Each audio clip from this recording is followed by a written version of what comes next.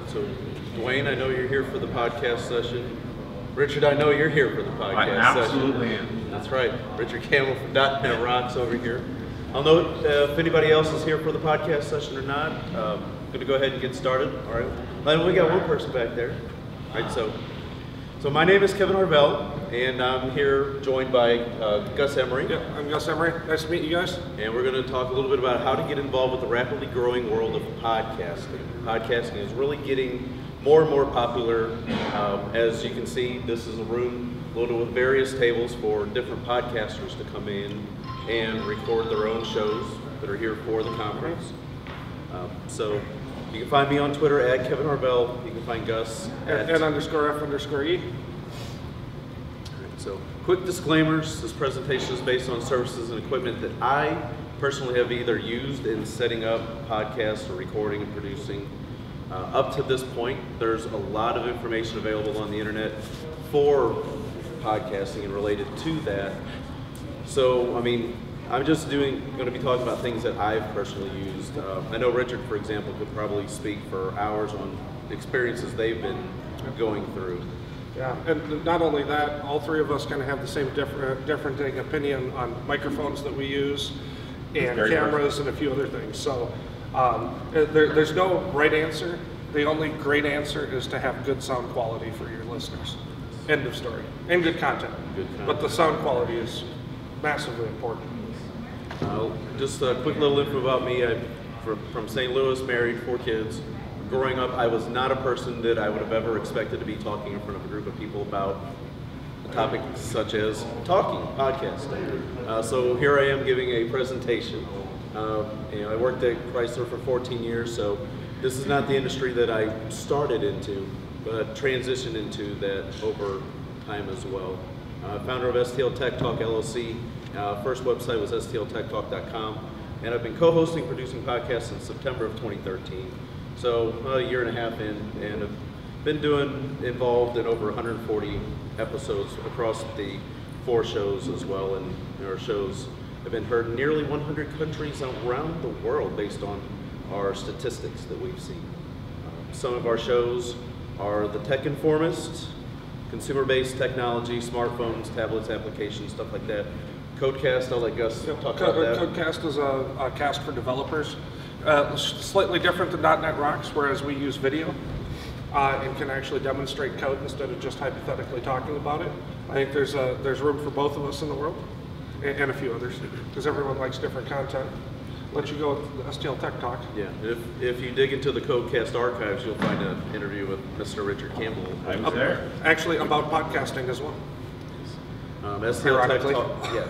STL Tech Talk was the first podcast launched, and as you might imagine, now it's focused on St. Louis technology, things going on in the St. Louis area.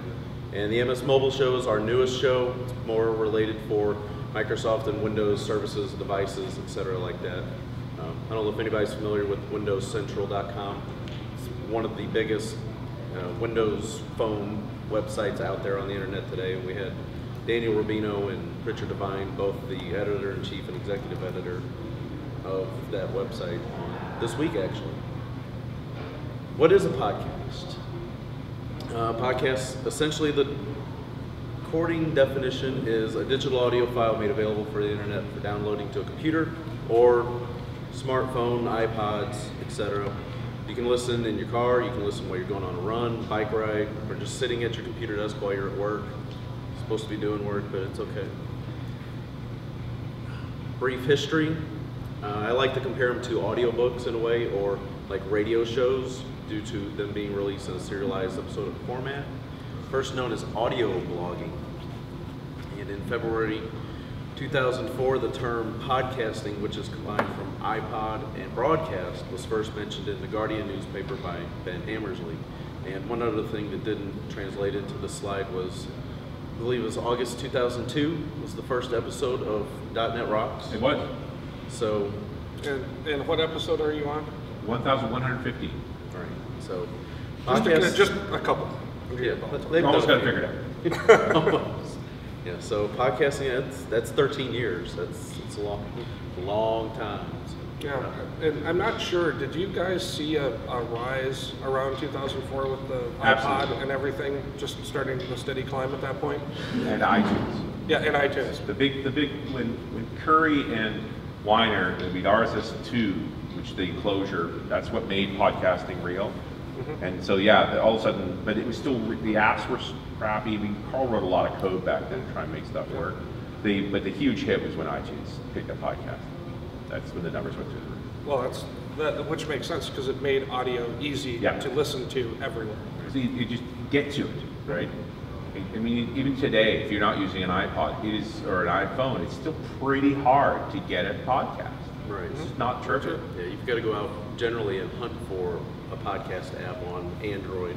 It's not built in natively. Windows Phone now has its own native podcasting app, which is actually pretty good compared to what they've had in the past. But that was June 2005 when Apple released iTunes 4.9 with native support for podcasts, which is why we just mentioned that saw a spike in podcasting. January 2006, Steve Jobs, the ex-Apple CEO, demonstrated how to create a podcast using GarageBand at Macworld Conference and Expo, using new podcast studio features. And it's really difficult to say how many podcasts there are actually out there. One number I saw on Wikipedia, which we all know Wikipedia is not always anywhere near accurate, was like over 115,000. But there's more than that. There has to gotta be more than that. Yeah, I'm not able to keep track. There's just too many. It's just impossible. Well, and whether or not they're alive is another question entirely. Right. I mean, yeah, 'cause you'll see a podcast and you're like, gosh, they haven't recorded an episode in 2 years. Yeah. It's like, man, that was really a great subject too. Yeah, or they record a episode every year, once a year, which we've seen too.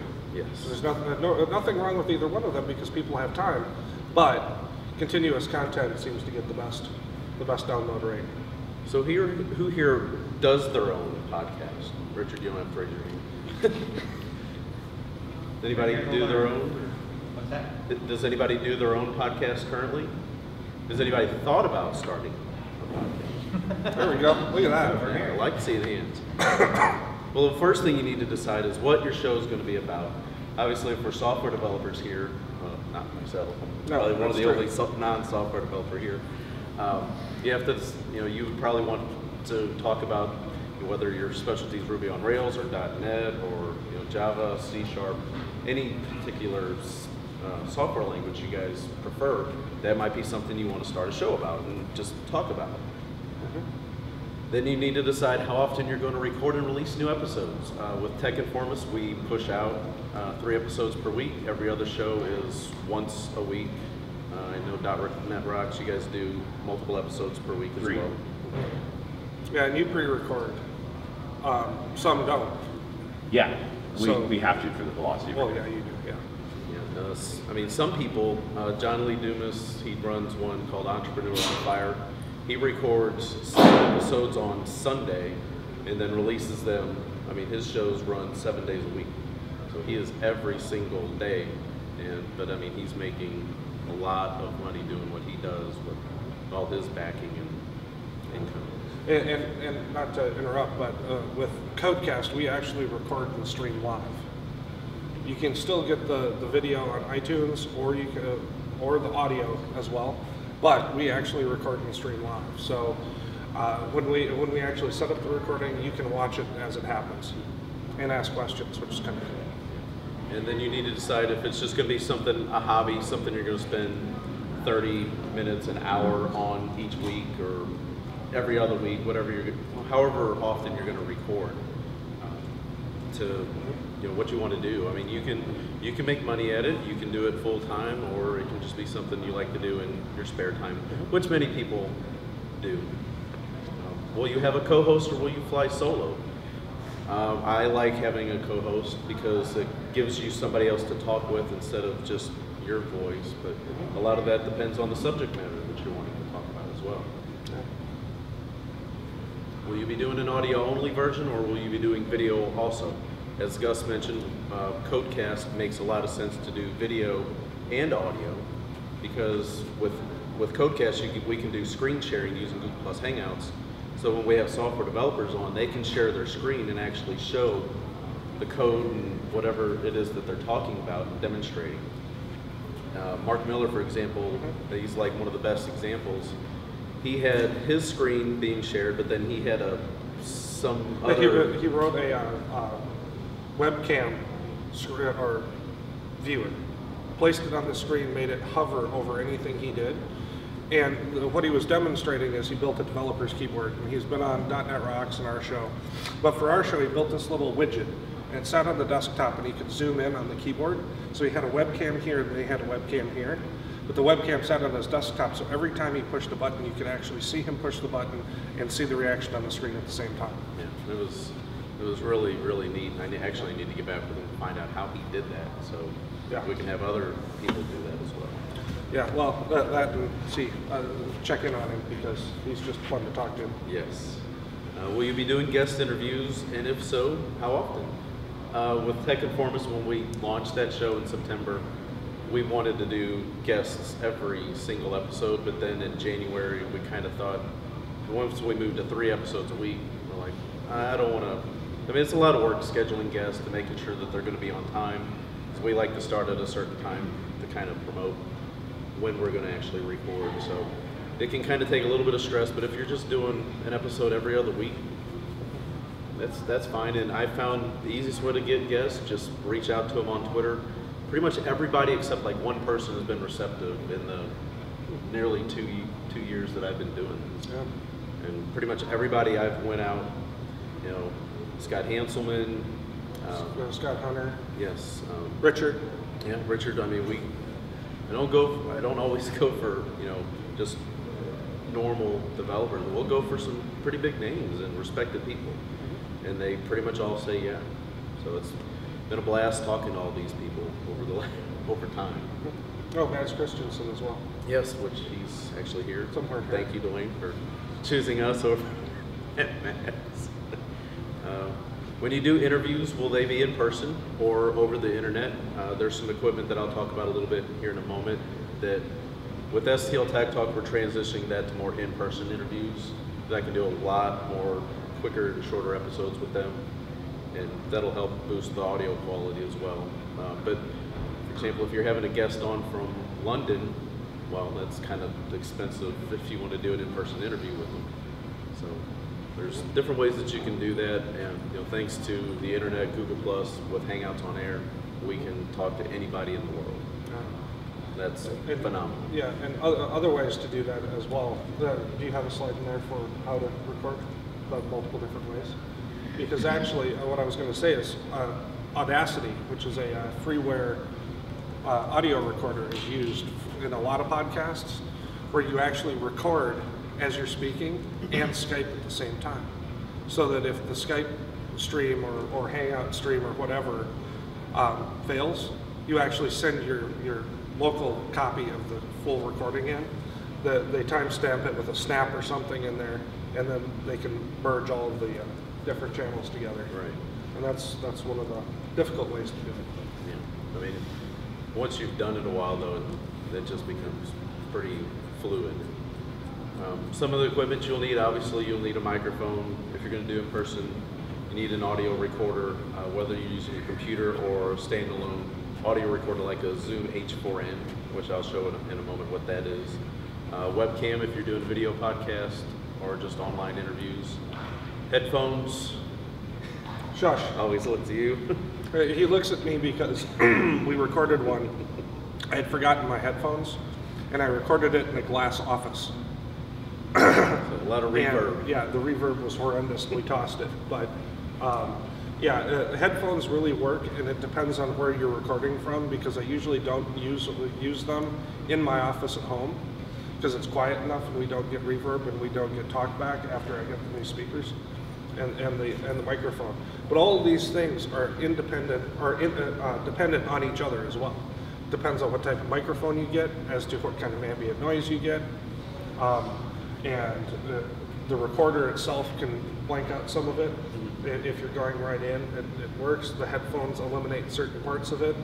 And as he says up here, a mixer.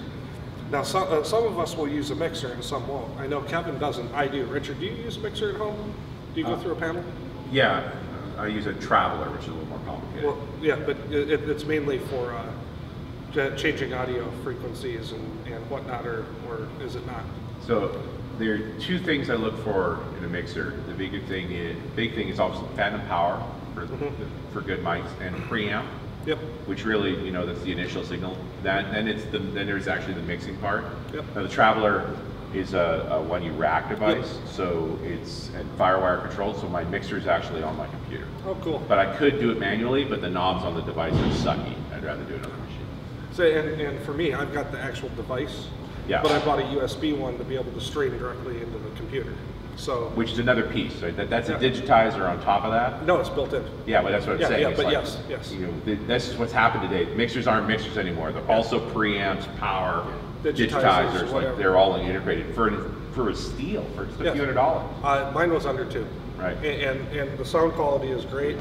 And I don't like the sound of my own voice when I hear it, unless I bump up the mid-range and the bass slightly.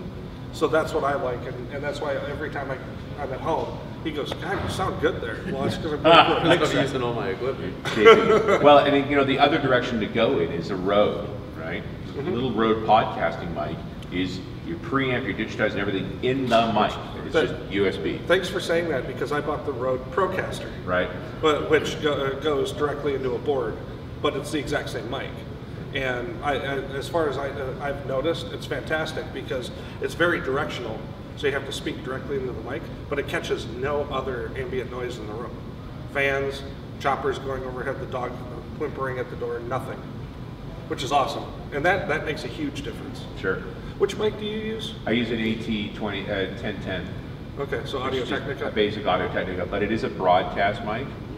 And the reason you get such a rich sound out of those is the large diaphragm mic. I mean, most of what you've got up here are large diaphragm mics, except for the 2100. Yeah. Speaking of microphones, I use an ATR 2100, the one that you see on the left. Yeah. So $60.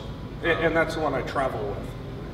Then you have the Yeti from Blue for $120, which is a really good microphone, especially for sitting on a table. If you're doing an in-person, across the table, have it standing straight up, it'll pick up their voice, your voice with no problem. And again, that's the one that if you set it in your room and you have a fan going, you're going to hear the fan. Whereas with the Podcaster, if it's angled towards you and it's not like right next to you, you probably won't pick up the fan. It's a lot more direct.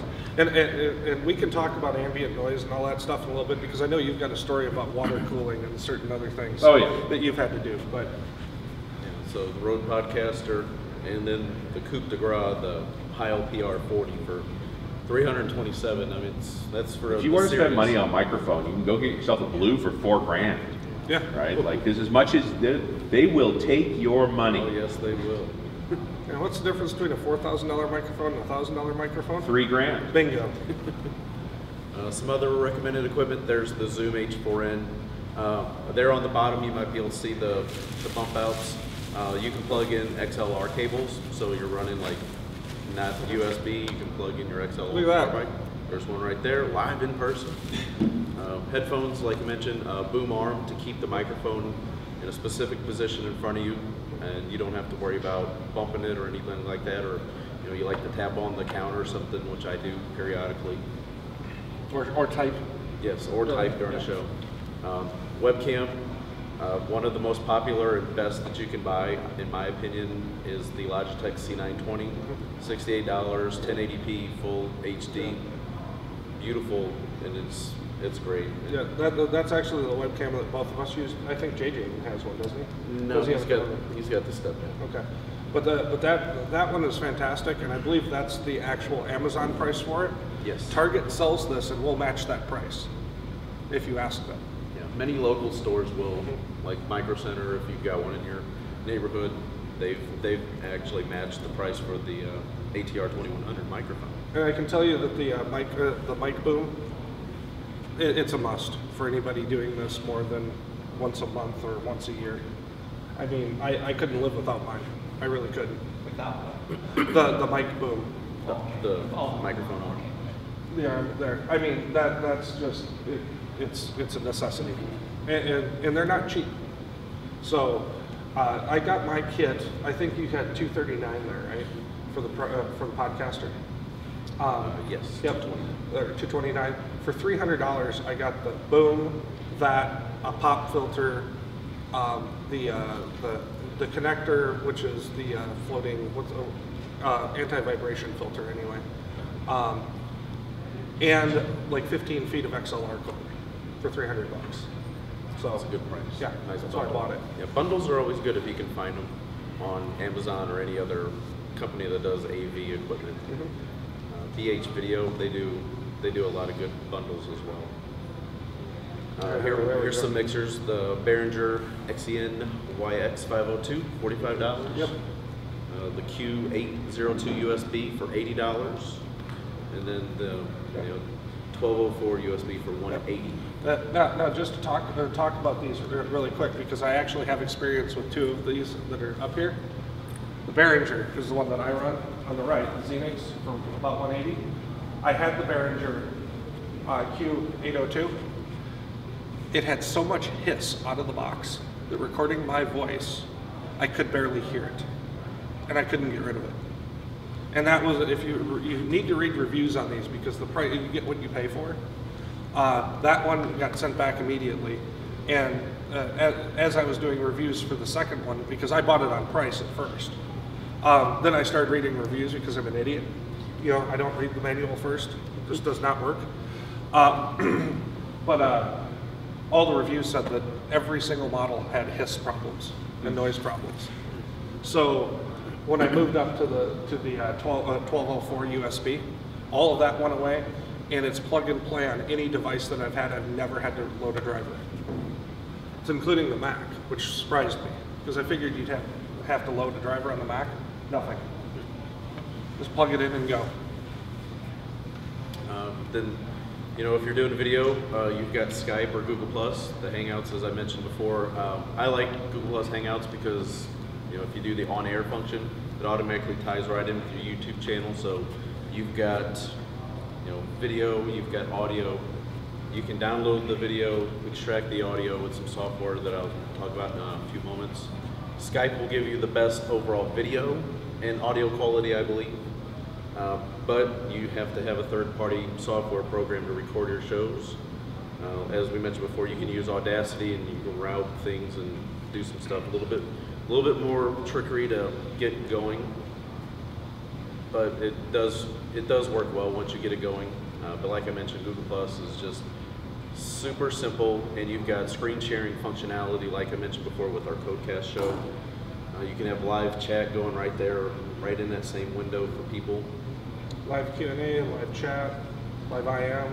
Yeah, it's screen sharing, audio calling, as we found, or phone calling, as we found out. That was on and off. Yeah, not with the on-air functionality, no, but just the standard. Yeah, the standard one. But still, that's pretty cool. Yeah. Some software. Again, like I mentioned back in the disclaimers, this is stuff that I personally have used. Free video to MP3 converter, very small thing for PC. It's free, you just got to make sure to uncheck a few boxes because you don't want a bunch of the junk, the free stuff that they like to throw on there. As we mentioned before with Audacity, if you want to export your MP3 files, you got to have the lame encoder plugin. It's all open source, it's free, it's good stuff. And something to tag your files with, your show title, album art, stuff like that. I use Tagger for Mac and ID3 Tag Editor for PC, both of them for free. And I use one that I wrote like 10 years ago in VB6 or .NET 1 or something. Other useful software, GarageBand on Mac is wonderful if you want to create your own custom intro music and outro. JJ, our co-host on a couple other shows, he's done some really good stuff, and I've had this for about a month and I've played around with it, and some people have been like, oh my god, that is really great. So some really good stuff. Ecamm call recorder for Skype is available for recording Skype calls. That's $30. And video call recorder from Skype for if you're using PC, so you can record your videos kind of the same way as the Google Plus Hangouts. We haven't used that in an actual show recording, but we've tested it, and it actually does work. Because we've had one guest, Mary Jo Foley, she's like, I don't want to set up a Google Plus Hangout, is that okay? Like, that's fine. So we were able to work it where we have her still on as well. Yep. Your show's created, your first episode's recorded. Now, what are you going to do with it? You have to, you're going to make sure you have your album art, because that's the first thing that people are going to see when they're browsing through iTunes or they're browsing other podcast apps and they're doing searches. That's the first thing people are going to see. So if it looks like crap, then people might not want to listen to your show or give it a chance. But if you at least got nice album art, they'll likely at least give it a good look. I mean, it's compare that to packaging of products on shelves, in the store. It's nice visual. iTunes wants it to be in PNG or JPEG format, 1400 by 1400 pixels, with a maximum of 2048 by 2048. Now, who will hold your audio files? You have to host them somewhere, or you can actually host them, on your local equipment, because people need to be able to download them. Some options, you've got Libsyn at libsyn.com. Blueberry is another one. SoundCloud as well, and your own personal web host. Well, and since everyone in here is probably a developer, or most likely in the development realm, there's also Azure, there's OneDrive, there's Google Files if you can get a link. I mean, there's lots of places. Or if you have the bandwidth that this guy over here has, that you need, you have to go to the cloud. There's no other way. No other way. Yeah. And there are multiple different ways that you can host that. I mean, there just is. Some cost, some don't. Well, most cost. Like I said, Libsyn is, we use that for our 4 main shows. I'm getting ready to try Blueberry with another show that I'm launching. Hosting plans start at $5 a month for 50 meg of file uploads, which typically if our show goes about an hour, we have about 25 to 27 megabyte files to upload. When we export them, we do them at 64 kilobit per second quality. You can... For audio, it's not going to make a difference to go up any higher, really, except for size. Right. I mean, what do you record in 64, or are you in 128? 96. 96? Yeah. So just slightly, yeah. Just a slight bump above. There's just no reason, right? Plus, to make clear audio, you're going to compress it anyway.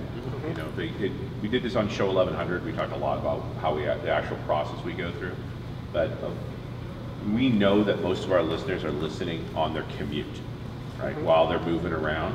And so not only you don't have their eyes, and only have their ears, you don't even have 100% of their attention, hopefully, so they don't die. And so the show is deliberately compressed. We take some of the highs and the lows out and tighten it up, and then make the middle section brighter, so it's really easy to hear.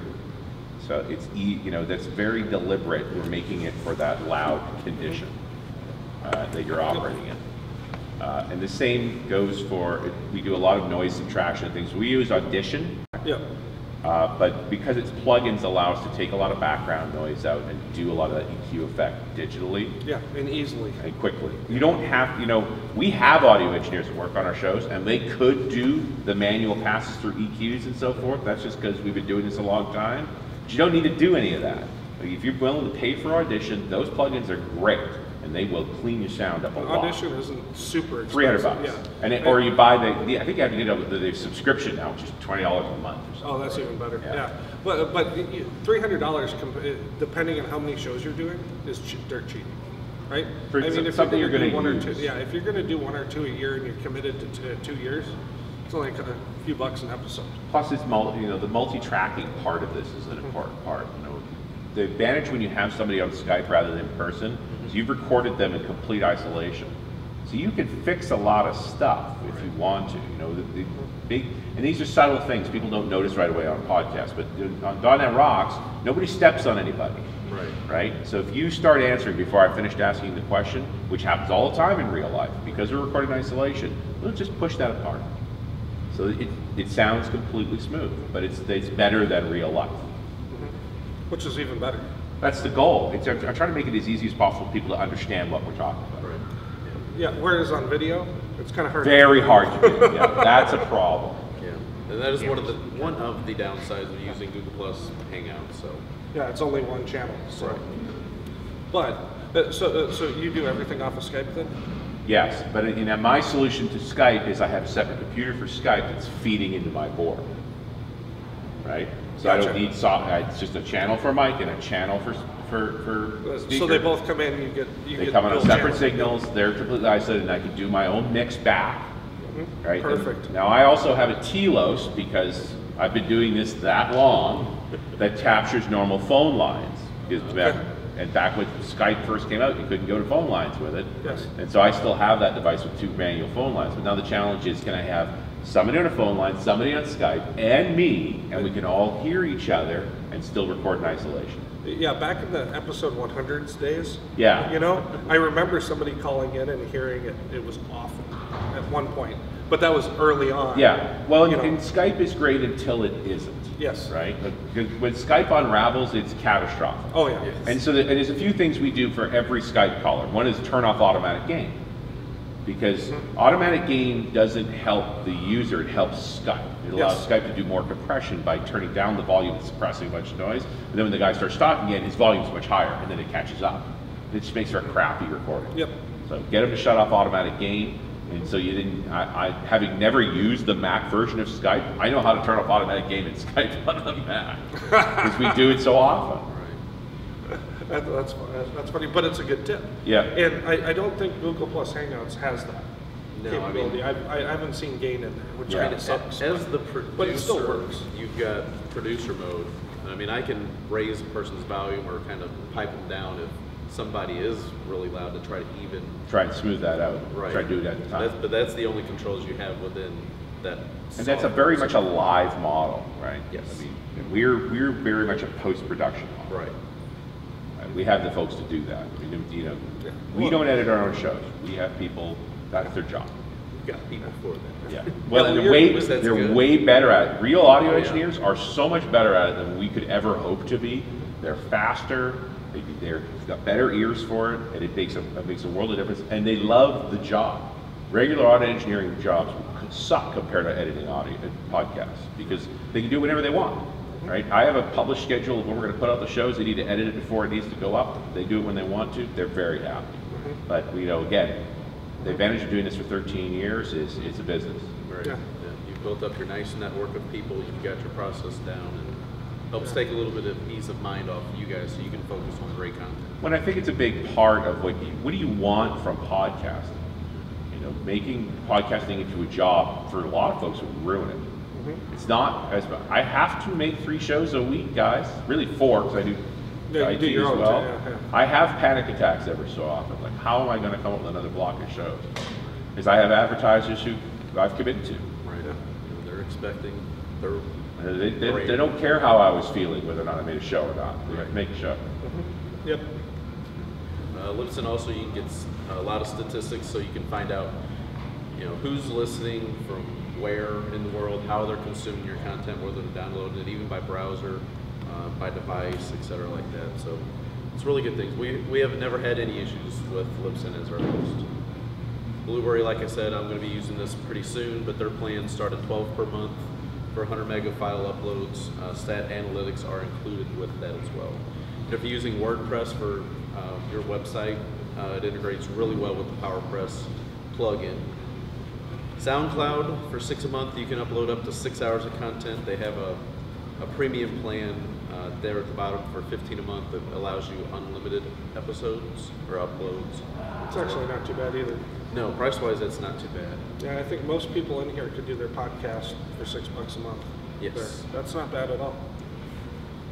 Get your RSS feed verified. That link there, castfeedvalidator.com, very important. Once you have your files uploaded, run it through that validator right there, and it'll pop up some errors, because if there's errors in it, you will not be, iTunes will sometimes kick your show back, and that can also be for something I'll mention here in a moment as well, with hyperlinks in your first episode. They'll give an error, and that can cause your show to not be found in podcast searches. Do you have a question? Yeah, going back to the posters. Do you have any issues with who owns the intellectual property? That's probably some wild left field question, but I just wondered. I mean, okay, so LinkedIn, LinkedIn and some of the social media sites have the deal. If you post, they used to. If you post your content, we own the IP. And I was just wondering if some of these hosting places, in your world, do you ever run into that? I haven't. Where maybe in some small print you've agreed to give up the intellectual property for what you're posting. Not that I doubt it. I'm just asking. Yeah, that's. I don't think SoundCloud does, because a lot of musicians post there. Yeah. But they're posting it public, right? Yeah, I know. So technically, one of the things is you're posting this, people can get to it. I understand. Right? And you can't say piracy. But I haven't seen anything like that. But that's one of the other reasons why one of my comments were use Azure, use your own hosting site, create a link, and contain it yourself, right? Yeah, then you wouldn't have to worry about that. Because I haven't seen that fine print in Azure yet. I'm just curious. Google probably has it somewhere. That's very possible. Yeah. How do people find your shows? You know, once you've got everything out there and you've shared your RSS feed with some of the different directories that link there, Podcast 411. It's not perfectly up to date, but there's a good starting point there. You want to make sure you're on Stitcher, iTunes, TuneIn Radio. Those are like some of the big three. Once it gets iTunes and the feed is actually published, pretty much any podcasting app will find it. One biggest issue is like with Windows Phone podcast app, since they use Bing search, it takes a little while to get into their system. You've got to do some hoops you've got to jump through, which I'll talk about in an upcoming slide as well. So like I mentioned, iTunes, that link there, which I'll make this entire presentation available for download. I'll have a nice OneDrive short link up here if you guys want to be able to download If the it slides. works today. Yes. If it works. Yeah, yesterday OneDrive was broken on their short link. So. And like I mentioned, one of the errors is a byte range request error when you're submitting to iTunes, and that's because the first episode will have a clickable link in it, so it'll throw up an error. And if you go to that Libsyn link there at the bottom, that'll detail everything you got to do to take care of that issue. Stitcher radios, as I mentioned, more and more auto manufacturers with their new car head units, like with XM, they're now integrating Stitcher radio into that, so people can find your shows that way. So if you subscribe on Stitcher and you've got your account logged in in your car, you can find your favorite shows right there and listen to them while you're driving around. If you don't want to, connect your phone in your car. Talk about the next boost in podcast audio or any show audio for that matter, streaming audio. TuneIn Radio, like I mentioned, very similar to Stitcher. It's available on your mobile apps and all your devices. You can find that. So to submit your feed there, you have to email them just with some certain information. Usually they're pretty good. Within a couple days, you'll have confirmation that it's been accepted. It'll be published within 24, 48 hours of getting that email. And like I mentioned, Windows Phone and Bing, these are the steps that you used to be able to just email it in when Rob Greenlee was in charge of the podcast division with Microsoft, but he's now with a company called Podcast One, which is a big podcasting network. But now if you try to submit it via email, you get this exact information that's here. That's in their email response, that they don't do the email submission anymore. You've got to jump through those hoops so it shows up on Windows Phone and those services. Can you make money in podcasting? Yes, you can. Yeah. But is it easy? No, it's not. No, it's not. I mean, there's all sorts of different ways that you can make money: sponsors, advertisers, sell shirts, stickers, just partnerships, yes. Clicks, links, exactly, et cetera, et cetera. I mean, like right now, I do kind of do this full time on a full time basis. Am I making a killing? No, but am I making enough to where I'm making more than we're putting out? Yes. That's good. That's always good. That's always good. Thankfully, my wife works. That helps. That always helps. Ways to make money, advertisers, affiliate marketing, lynda.com, audible.com is good. Amazon, depending on what state you live in. Missouri, no. Colorado, I think, does not allow also Amazon affiliate marketing. Why is that? Tax reasons. What's that? Taxes. Well, I mean, explain.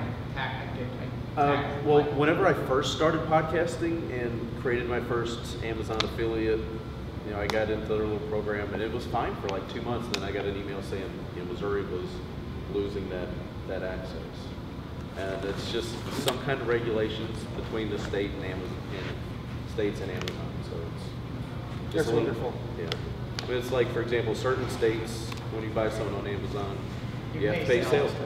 Right. Not every state does. Missouri, I don't pay sales tax on Amazon. Yeah, in Minnesota you do. Yeah. So. But I'm trying to figure out why you wouldn't get a little commission for helping them solve things because you live in Missouri. I know. Makes sense. You're It's right. probably too much trouble for them. Because of the tax, they got split the tax. Not worth their effort to Split the make tax. the money from it. I see. They have to pay some income tax or something. So I mean, like, That's how it's done. like lynda.com or Audible, you might hear somebody in a show say, go to audible.com/twit, and that's it's like a coupon code to get certain percentages off of subscription service and things like that, or a free 30-day trial, something like that. And it's a way for that sponsor to let the find out, well, who's actually sending traffic our way to get customers signed up for their services. So, same thing with radio shows. If any of you actually listen to the radio anymore, radio shows, you'll hear that same thing. Yeah, and that's the same It's thing just with affiliate marketing. Patreon or PayPal subscription services. So essentially donations, crowdfunding, Patreon. Tom Merritt with the Daily Tech News Show. He does a daily tech show as well. And I want to say it's like between $6,000 and $8,000 a month. People, whether they're just donating it, signing up for $1 or $5 or $20 a month, and it's kind of like with Kickstarter. If somebody gives you $1, I'll donate $1. It's something you might not give them anything, but thank everybody on our Kickstarter campaign. $20, maybe send them a shirt or something if they've been subscribing a while. Just different levels, different rewards you can do. T-shirts are and coffee mugs. I know Richard will agree with coffee mugs, but Yeah, but we do the mug thing and so forth. We make no money on that at all. We No. give away for cost. yeah, The big thing I'd say with the Patreon stuff is that we don't use that. I don't feel like you can do Patreon and advertising. It's like, Right. if you're going to make them listen to ads, make them listen to ads. And this wasn't available. Now I'd have to ditch all my advertisers. Believe me, I've considered it. The thing where I've seen Patreon really work is people want to be part of your show. Right. So if you're going to do it, you set thresholds that give them insiderness. Right. Right? But maybe it's a mailing list, maybe it's an inside view. It's just they want to be a part of the club. So if it's $20 a month, you get access to stuff first, or that kind of thing. Or a private hangout, hey, we'll chat for 15, Absolutely. 20 minutes just private. I just signed up on a Patreon a couple of weeks ago, where for $20 you get invited to the hangout, but you can just text your messages. For $100 a month, you get to be in the hangout. So that's pretty cool. Yeah, and I don't care myself, but I want to give them money because I fucking like their product. I think it's great. If I was going to, honestly, if I was starting from scratch today, I'd look at that really seriously, because it's mutually beneficial, right? This is very direct feedback from the people most dedicated to your shows. Yep. And I was going to say that this has been done for a little while, and if anyone in here knows Coast to Coast AM, they do that too. Where George Norrie. Yeah, George Norrie. Well, it was George.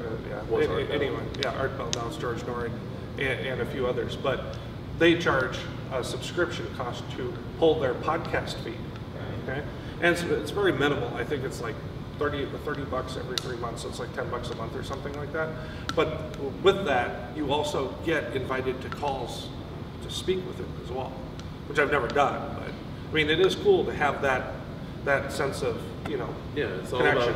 about community, building a community with it. Like, we have one listener of Tech Informist. He's really only been listening for probably not even a month now.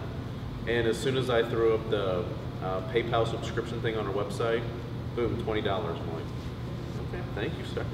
I mean, it's awesome. We've really been having a great time, he joins us every episode in our live chat that we have during the show. He's just really a great listener, and not just because he pays, but he's just really involved with what we're doing, and nice communication and stuff like that. So it's really great to interact with the listeners as well. Yeah, and that's what you want, is you want Right. feedback. Because it makes I mean, it that's the even more biggest fun thing. to do. Because even if you have 1,000 or 500,000 downloads a month, if you hear crickets, other than the downloads, you wonder if anybody's actually listening. Totally to it. with you, because you know, in the end, this is RSS feed. It's automated. Yeah. People, you know, for most people, just download automatically. For me, Turn the on your iPhone, I mean. the variability is the most interesting part. You know, I used to be in the early days. It was all RSS feed. Yep. We had the same downloads for every show. Every time there was very little variation. In later years, it's 50% plus minus. Really? Like half of our downloaders look like RSS feed, and the other half are people just coming and getting individual shows. One part is we make so many shows, lots of people can't listen to them all. But another part is that people are approaching it differently now. Like podcasting is a different relationship with its listener today. It totally is.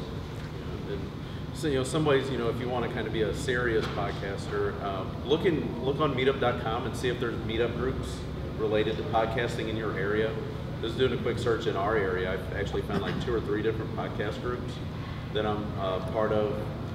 There's, you know, look on Facebook and Google Plus for some podcast, you know, focus groups, and you know, join those communities as well, because you'll be meeting other like-minded people trying to either grow their podcasting or they want to talk about their podcast. And then there's some podcast conferences, New Media Expo coming up next month in Las Vegas, which will probably have between 70 to 80,000 people coming in. And it's not just podcasts, but it's also kind of all sorts of different media. I'm going to actually be going there. And then Podcast Movement in Fort Worth, Texas. This is its 2nd year, and it was actually started on Kickstarter. That's how the whole conference came about. That's July 31st to August 2nd, 2015. And then just find other shows that you like and study them for ways to become a better podcaster. I mean, you'll find, you know, you might be like, well, I really like the way that I'm doing my intro, but you know, I listen to this show and I really like their flow and, you know, the way that they do, you know, they've got their show laid out. That's just a few different ways to kind of help make your show even better. And if anybody has any more questions, we actually got through the slides in time. Go ahead. Ask away. I'm going. What? No, that's fine. Okay, so throughout this presentation, you've used the word podcast. Okay, so get into the esoterica, the purism. You know, I can find things. YouTube versus podcast. You've used Google, this, blah blah blah. I mean, is it agnostic to the Apple product, or I mean, it's not an Apple thing anymore? No. I mean, no, it's or just, is it an Apple thing? Or I mean, I can download Stitcher on my Note 4. I think I can put the iTunes on my Note 4. I can put. So I don't know. Is there something special about the Apple or anymore? Nope. I mean, in fact, one of my favorite podcasting apps is available on both iOS and Android, and it's called Pocket Casts, and it's like a $4 app. It is beautiful, and the developers that create it, I think they're out of Australia. They have such a great sense of humor when they release updates. Their change logs are just hilarious. They have such great personality with that, and they're really it's a great, solid app.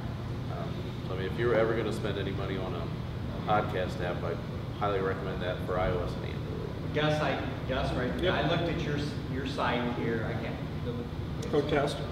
Yeah, it's Codecast STL. or STL. Yeah, and I mean, by the way, STL Tech Top was very handsome. I mean, very great looking site. But I noticed it was multi-channel. You know, Yes. Facebook, YouTube, blah blah blah. You know, I didn't. So you guys are going. You're making an effort, obviously, to go. I'll call it multi-channel. Yeah, just I mean, iPods and essentially, I mean, like we mentioned in the history, that's where the term podcast came from. So yeah, iTunes and Apple had a huge role in the explosion of the whole genre. So it's, but I do like it. It's really good. Anybody else? One program that I like to use for a lot of video game questions. Sound Nation. And it's web-based. They've got to make sure you add the instruments, you add the timeline and stuff like that. And it's all Creative Commons zero stuff, so it all becomes Oh, nice. It's definitely a good resource to have. Yeah, that's nice. I haven't heard of that one. Do you guys ever do like transcripts of your podcast and throw it up on like a blog to try to reach a different audience? One of the slides where I had all the shows listed, I had the actual links, and actually, let me see if that's. I mean, I've got links to each show. Let me see if that's on the online version or not. But it's each show has its own website. So if you just go to techinformist.com, for example, or you go to stltechtalk.com, codecaststl.com, msmobileshow.com, you'll find it has its own website. For sure. Of course, everything's going slow. That's if the internet's going to work for you today. Right. This, Yeah. this is a geek conference. Everyone has laptops. Right. It's a good podcast.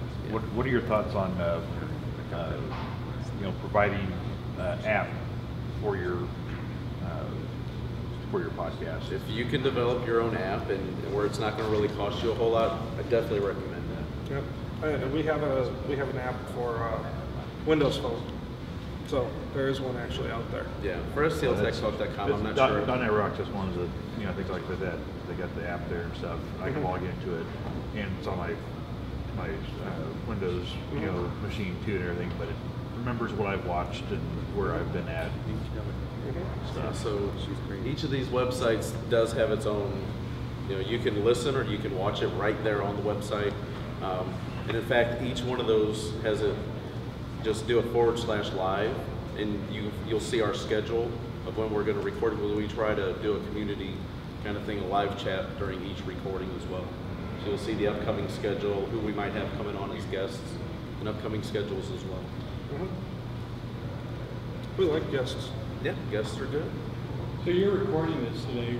Where would I go to find this? Let me go back to the.